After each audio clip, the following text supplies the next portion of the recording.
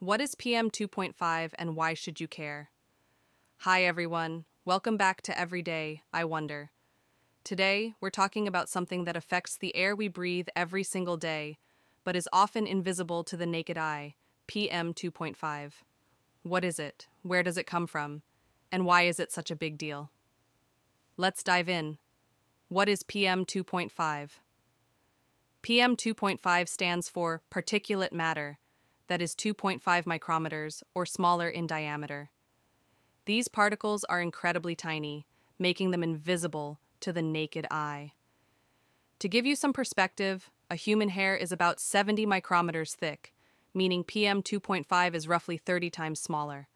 Particulate matter varies in size, with larger particles, like PM 10, being visible as dust or soot, while smaller particles, like PM 2.5, can remain suspended in the air for long periods, blending seamlessly with the atmosphere. Their microscopic size allows them to penetrate deep into the body's respiratory system, posing significant health risks. Because of their tiny size, these particles can easily bypass our body's natural defenses. Once inhaled, PM 2.5 particles travel deep into the lungs, where they can penetrate the alveoli, tiny air sacs responsible for oxygen exchange. From there, these particles can cross into the bloodstream, often carried by immune cells like macrophages or via direct diffusion. Once in the bloodstream, PM 2.5 particles can circulate throughout the body, potentially causing inflammation and contributing to cardiovascular and systemic health issues. Where does PM 2.5 come from? PM 2.5 is a mix of tiny particles and liquid droplets in the air. It comes from both natural and human-made sources. Human-made sources, contributions. Vehicle exhaust, cars, trucks, motorcycles, 25 to 30%. Industrial emissions from factories and power plants, 20 to 25%. Burning of fossil fuels like coal, oil, and natural gas, 20 to 30%. Open burning of agricultural waste, forests, or garbage, 15 to 20%. Natural sources, contributions. Forest fires, highly variable but can contribute significantly during wildfire seasons. Dust storms, regional and seasonal impact.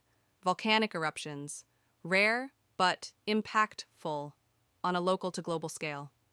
Once released, PM 2.5 can linger in the air for a long time and travel far from its original source.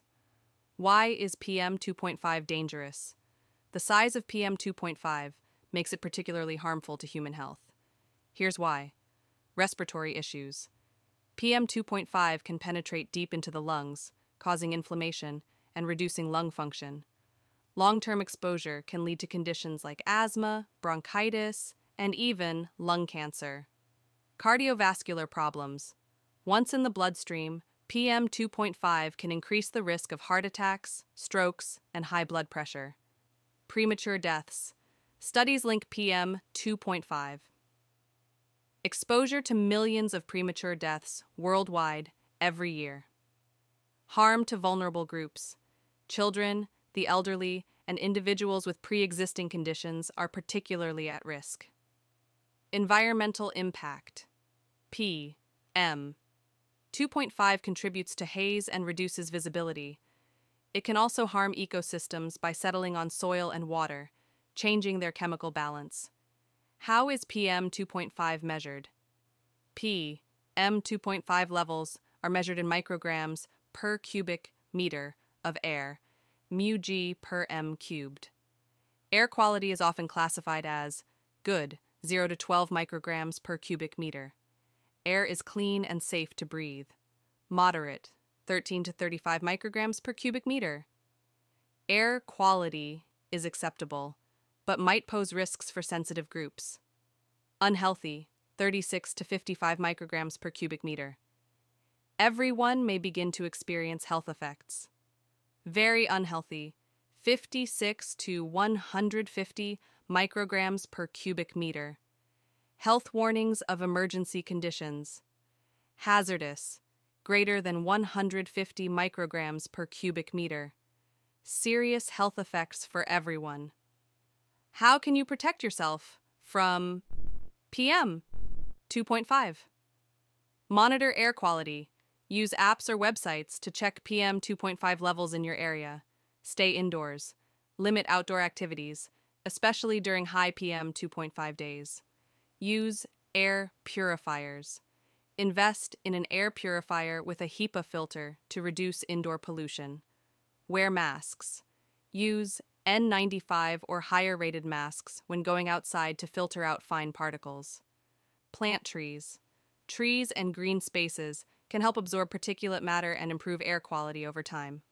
Advocate for change. Support policies that reduce pollution, such as stricter vehicle emission standards or renewable energy initiatives. Conclusion: PM 2.5 may be invisible, but its impact on health and the environment is anything but small. By understanding what it is and taking steps to reduce exposure, we can protect ourselves and contribute to cleaner air for everyone. Thanks for watching. Every day, I wonder. Don't forget to like, share, and subscribe for more everyday science that matters. See you next time.